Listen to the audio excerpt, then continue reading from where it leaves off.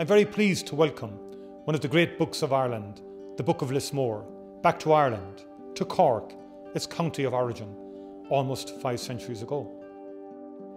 So this is the book of the McCarthys, Laur na Macóraigh Riamhach. But it's also the book of Kilbrittain. It's the book of Timoleague. It's the book of Lismore.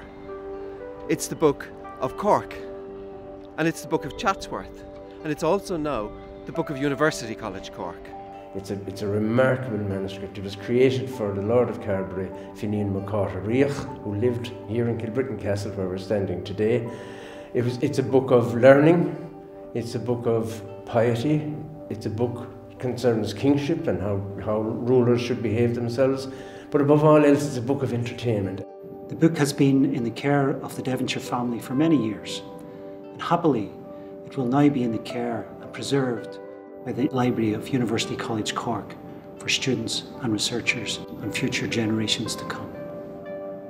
It begins with the lives of the saints of Ireland, and goes on to European texts of a religious nature also.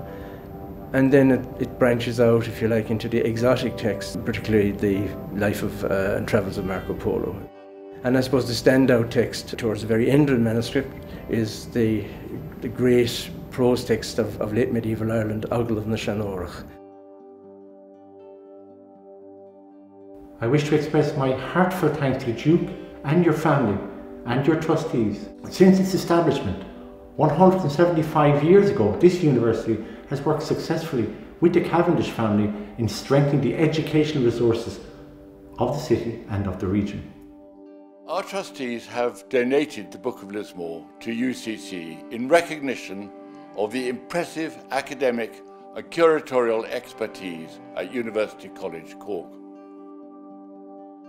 And as the book of University College Cork, it belongs to everybody, all of those people and places that it passed through for the last 500 years.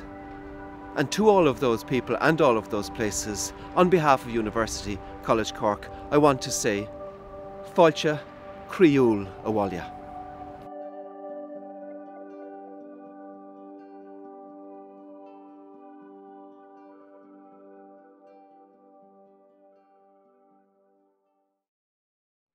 Fáilte Abhaile don Ócáid Seo, ó Choláiste san na Hallscoile Corcaigh. Welcome everybody to this recorded event from University College Cork. My name is John Fitzgerald. I'm the University Librarian here at UCC, and it's my great delight to host a discussion about the Book of Lismore on this, the occasion of its donation by the trustees of the Chatsworth settlement to University College Cork. I hope that this discussion will inform you, the viewer, about this wonderful late medieval Gaelic manuscript, and that you'll become as excited as we are about having it here in its new home in Cork. We've gathered a number of experts from a range of locations into this virtual room today to share their knowledge and plans for the book with you. But first, given that this may be fresh news to many of you, let me say a little bit about the donation itself. The announcement of this extraordinary gift, may come as a surprise, but it has been some time in the making. The donation is one of many generous acts of friendship and generosity between the Cavendish family and University College Cork down through the years. In fact, over almost 150 years. Among the past benefactions have been in the 19th century, the fit out of our wonderful astronomical observatory still operating here on campus, and also the help from the Cavendish family with the establishment of the Model Agricultural Institute, later the Model Farm, later the Munster Institute on the main campus. And in 1920, the 10th Duke generously donated 12 beautiful Ogham stones, which are still on display at the Stone Corridor here in UCC. And now in 2020, we're pleased to announce this extraordinary and latest gift from the Cavendish family and the trustees of the settlement of the manuscript treasure that is the Book of Lismore. Here with me today from their various bases are Professor Pádraig Ó Machain, Professor of Modern Irish at UCC, Colette McKenna, Director of Library Services at UCC, Cronán Ó Duibhlinn, UCC Library's Head of Research Collections, Anna Hoffman and Veronica Biolcati, both UCC PhD students, and Dr. Andrea Palandri of the Dublin Institute for Advanced Studies. So welcome everybody, and thank you one and all for being here. Padraig, may I start by asking you firstly, if you would just to describe briefly what the Book of Lismore is, and then perhaps tell us what it was that first interested you in it. Thanks, Padraig. Thank you, John. The Book of Lismore is a wonderful donation to UCC. It's an Irish manuscript, Gaelic manuscript written entirely in Irish. It consists today of just around 400 pages, 200 folios, written on calfskin vellum, and created for Finin McCarthy of the McCarthy's Ray of Carberry, West Cork, and his wife Kathleen Fitzgerald. It's a big collection of literature, mixture of religious literature, saints' lives, and European literature with a religious flavor. Native literature, native tales concerning kingship and so forth, and stories full of entertaining material that cast the light, as it were, on the type of literature that appealed to the Gaelic upper classes, the Gaelic nobility, at a time when Gaelic Ireland was still an autonomous unit at the end of the 15th century. As a native of Lismore, I was introduced first to the book in my childhood via our classes in school and local history, and I've intersected with the book at various periods and times throughout my professional career. Most notably, I suppose, in the lead up to the exhibition at UCC of the book in 2011, when I was asked to oversee the digitization of the Book of Lismore, the first ever digitization of that manuscript from cover to cover, which I was happy to do, and which formed part of the exhibition that took place when the book was displayed here in UCC. So I have a personal history and association with the book, John, but that shouldn't detract from or distract from the importance of this magnificent manuscript. It really is tremendous, and it's a tremendous asset to UCC. Thank you, Padraig.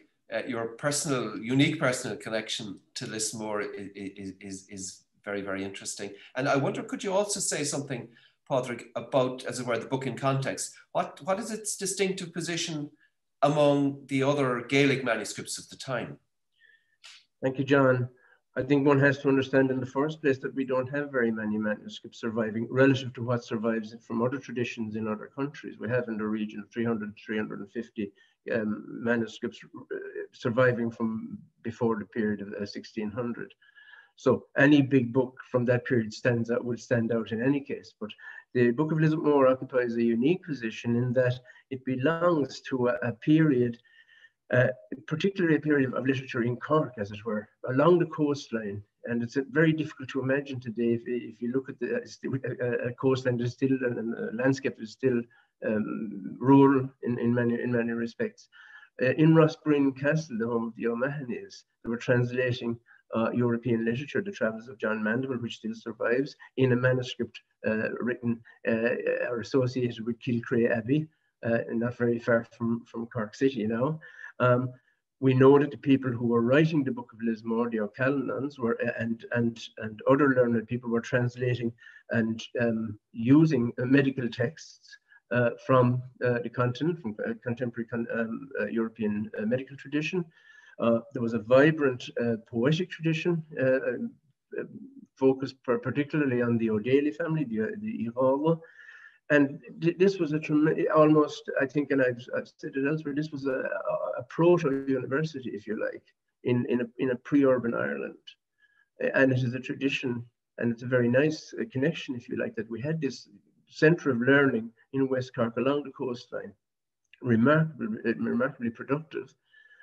And it is being reflected, if you like, in the home that the book has now found for itself in another centre of learning, a development, if you wish, from the idea of the university first promulgated in the area where the book was written. Thank you, Padraig. I'll come back to you again later. But I want to turn to Cronan now for a moment, if I may. Cronan, you must be excited that this magnificent treasure is joining the collection in the Bull Library. And I suppose, you know, I know you've been researching the provenance and many other aspects of the book, but could I ask you, Cronan, firstly, why is it called the Book of Lismore?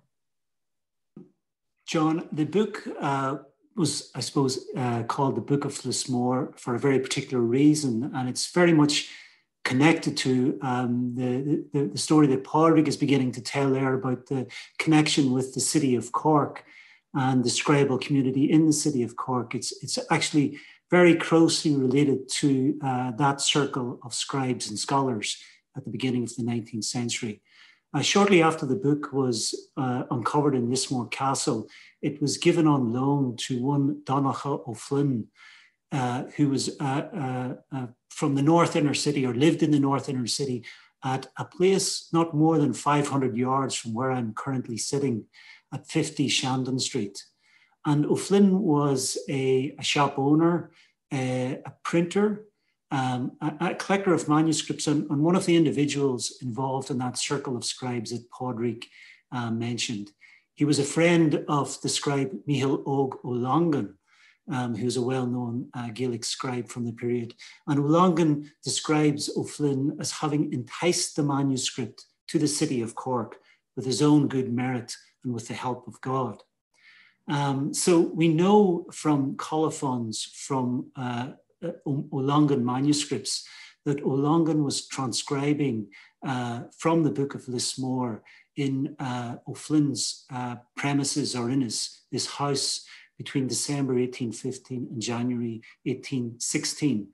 We also know that a notice was issued seeking patronage or support for the production of a copy of a voluminous 10th century manuscript in March 1817 that would be completed by O'Longan. And indeed, Bishop Murphy of Cork supported the production of texts from the Book of Lismore by O'Longan at this time. So during the time that it was in the possession of these scribes, the antiquity of the book perhaps provided some sense of a lifeline or a connection between this scribal circle and possible patrons such as Bishop Murphy, or indeed perhaps the Devonshires themselves. And it was in this, I suppose, spirit perhaps that O'Flynn added on a blank page within the manuscript 4 verses in his own hand, in which he describes himself, first of all, as Lia and Lor, the book healer, but also as Antie a Chorwasha, the person who beautified the book. And also to the right-hand side of these verses in the manuscript, he also writes, Agus to wash the art Lor Lassamore, and I name you the Book of Lismore, Lor Lassamore. So essentially, O'Flynn was a person who's using the term for the first time, and it is perhaps in the context of trying to attract patronage from the likes of Bishop Murphy, or indeed more likely from the 6th Duke of Devonshire, with whom I think he was familiar. Thank you, Cronan. Clearly a well-travelled book that could have been called after a number of places that it has passed through. If I can stay with you for a moment, Cronan, perhaps you could also tell us what other rare artefacts should the Book of Lismore expect to meet in the vaults of UCC Library? Well, first of all, it will not only meet some extraordinary artifacts, but it will get a very, very warm welcome from those artifacts, and also from the colleagues in the library who will, and the scholars who will work very closely with us in researching the manuscript. Since the establishment of the university in the 1840s, University College Cork has collected a really extraordinary range of scientific, documentary, and cultural artifacts. Our collections extend from the 12th century to the 21st century. Our oldest manuscript is a fragment from the Schottenkloster at Regensburg Monastery, which has a direct connection with Irish monks. And The fragment in itself includes a litany of saints' names which can be directly related to this part of Ireland. So our oldest documents are very much connected both with the local area but with the wider world. We also have a collection of over 200 Gaelic manuscripts, among which is Kinlay Vallon, a 17th century manuscript which documents the progress of the Irish Confederate Wars from 1641 to 1647. A really unique document in itself, and it's a kind of a field notebook account of the wars. Transcribed tradition has it by Tarlach O'Malley, and it was perhaps intended as a summary of the events that would provide information for a more detailed account. More recent artifacts within the manuscript tradition that we have is, of course, the Great Book of Ireland, a really extraordinary 20th century manuscript produced in Dublin between 1989 and 1991. The collaborative work of 121 artists, 143 poets, 9 composers, for the benefit of 2 arts charitable organizations. And of course, we have extensive literary collections, and other cultural collections, such as the Sean O'Reilly papers, the Montague collections, the Frank O'Connor collections, and estate collections from the Munster region, such as the Bantry Estate collection and the Jeffson and Mallow papers.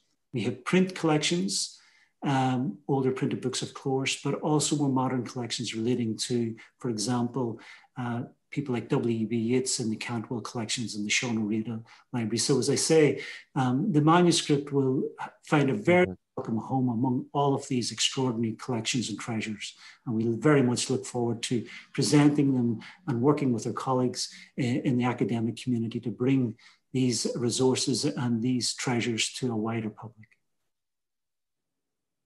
Thank you, Cronan. I'd now like to turn to Colette McKenna, the Director of Library Services and the person overseeing the strategic direction and the operation of the library here at the university. And Colette, to ask you, a very simple question, but I know one you feel strongly about, and that is, what, if you can say what acquiring the Book of Lismore means for you and the library. Thank you, John. I'm delighted that this wonderful book is in UCC Library. I can see the great potential for research, which is already happening. And from my perspective as Director of Library Services, I consider it so important that not just this generation of library users have access, but in particular, future generations. This inclusiveness and access is a key principle for me, and it underpins the recent work that we have been doing on our space master plan, which I know you'll allude to later. So thank you. Thanks very much, Colette. And I'd now like to turn to you, Andrea Palandri, because I know that one aspect of the book is its breadth of learning, and that it incorporates European sources as well as native ones, and that nothing better exemplifies this than the Irish translation of Marco Polo, which is unique to this Gaelic manuscript. You completed your PhD on the intriguing topic of Marco Polo and the Book of Lismore here at UCC in 2018, Andrea. So would you like to say something about this aspect of the book and maybe touching also on its European sources? Thanks, Andrea. Yes, well, first of all, thank you very much. Very excited to be on this panel, and the event is historical and very important.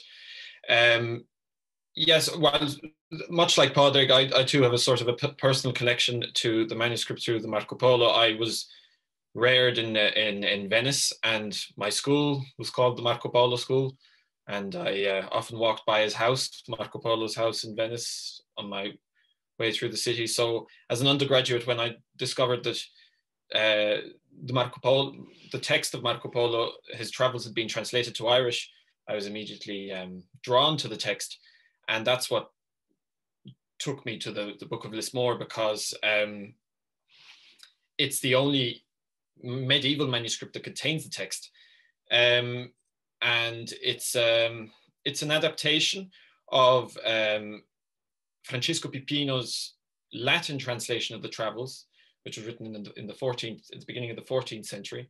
And so the Irish translation takes quite a few liberties from the Latin text.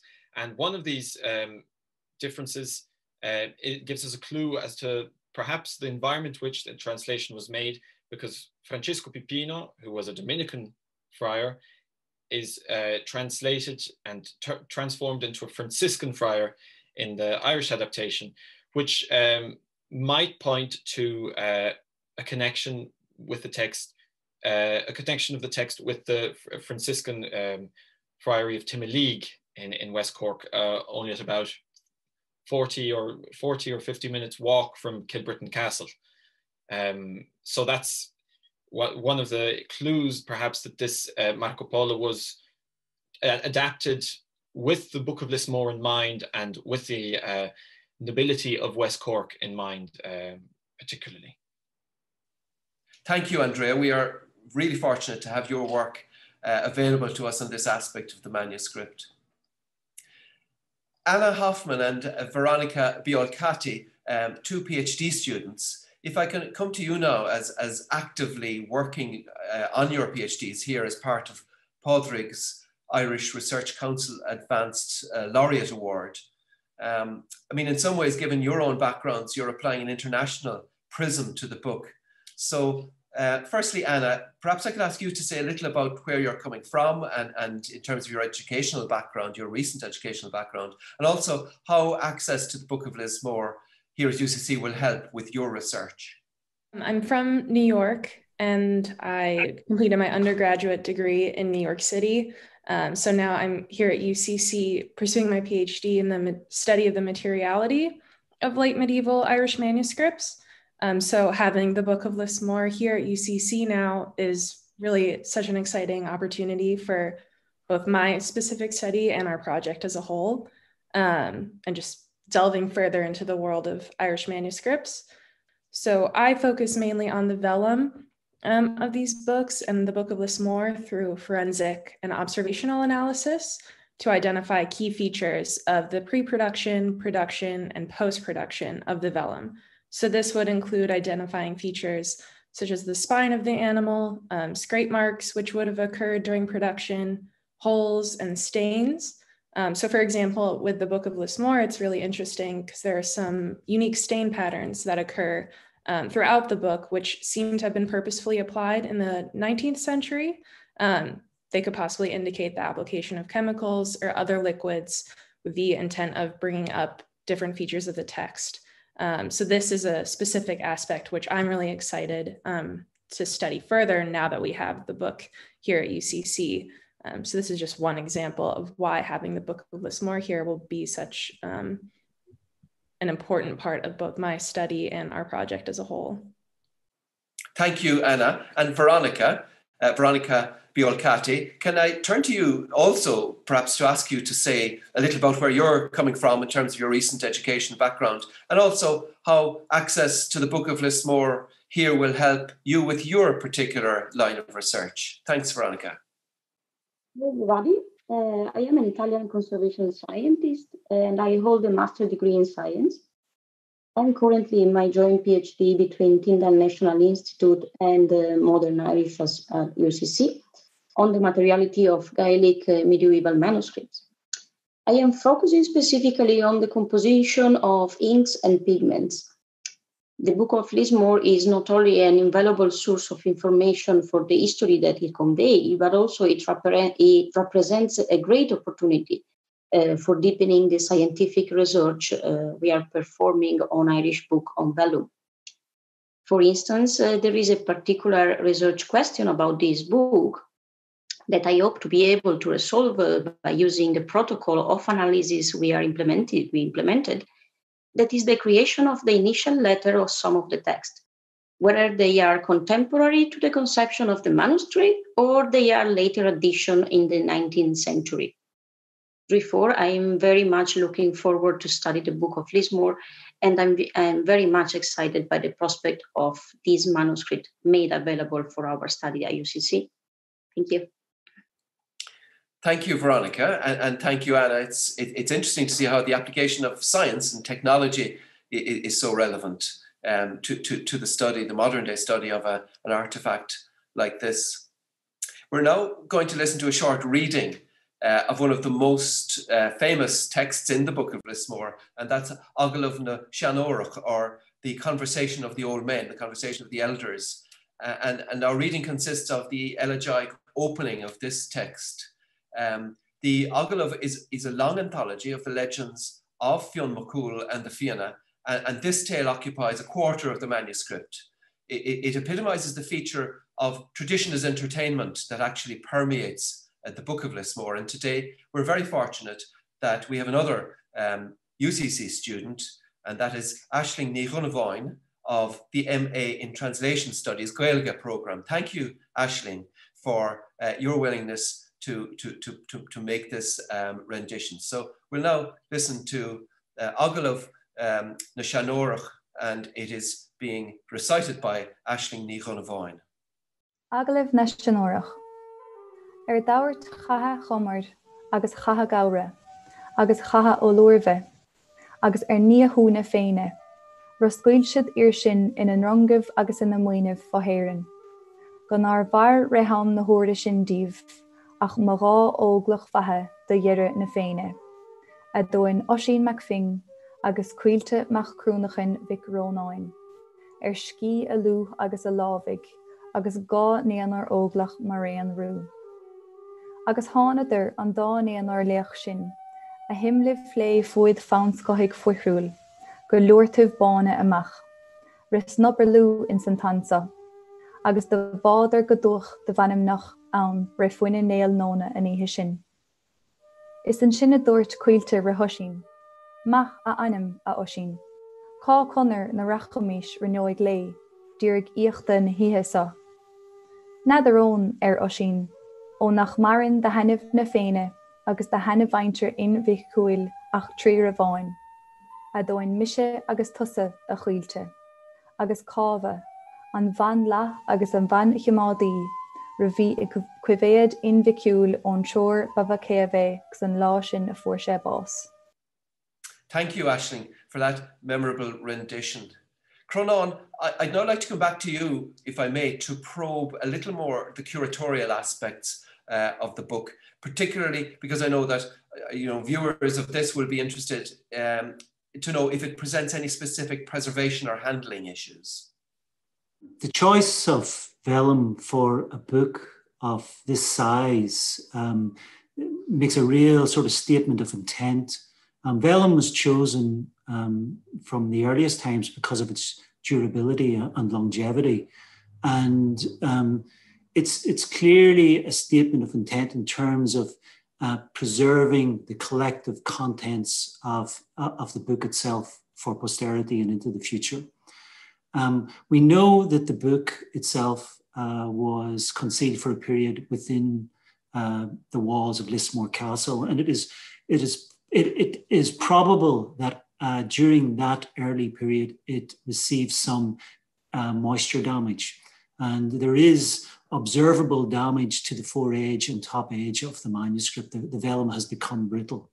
However, at some period, perhaps in the late 19th century, early 20th century, when the book was rebound, it also had some quite skillful repair works applied to the vellum.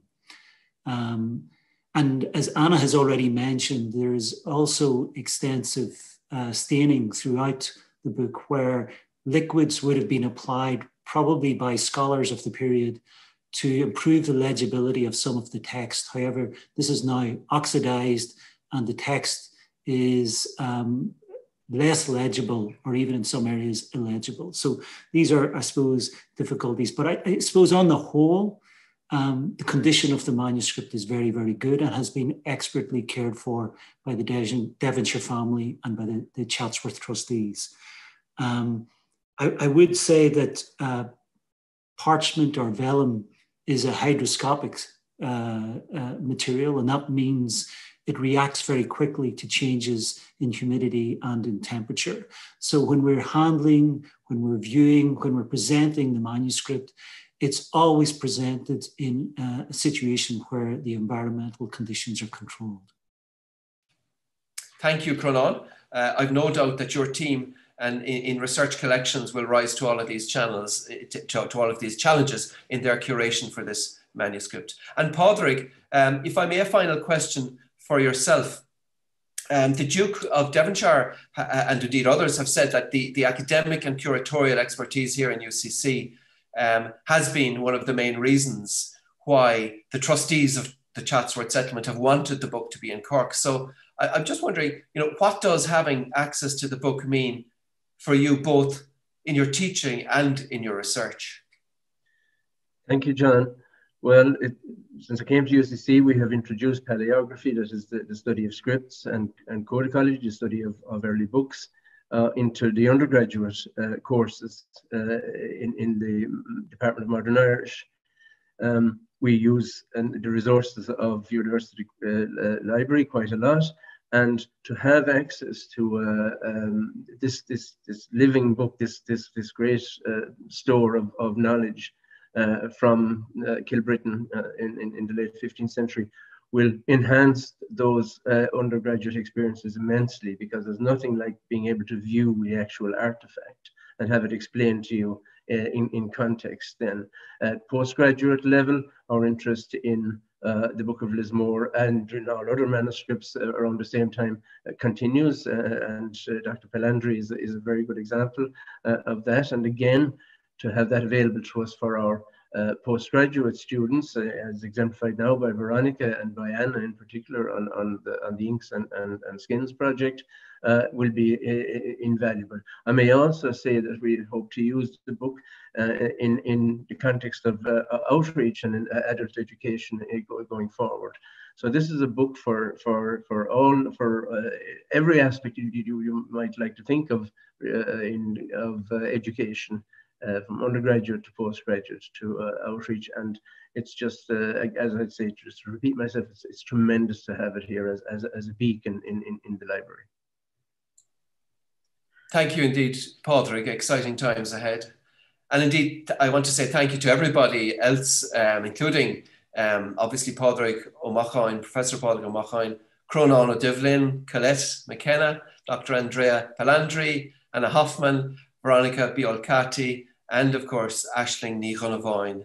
And I also want to add that, the university has very ambitious plans to develop a treasures gallery in the Boole Library, which will display this and indeed many other artifacts, both from our own and other national and international collections. So we look forward to welcoming all of you back to our campus in person in the near future. And needless to say, we look forward to welcoming students and scholars to continue research in and around the Book of Lismore. So thank you for tuning in and logging in today. I hope that you've enjoyed this discussion, and thank you for your company. Le gach dine a gwif goref mahagud as the coluder in of Slán.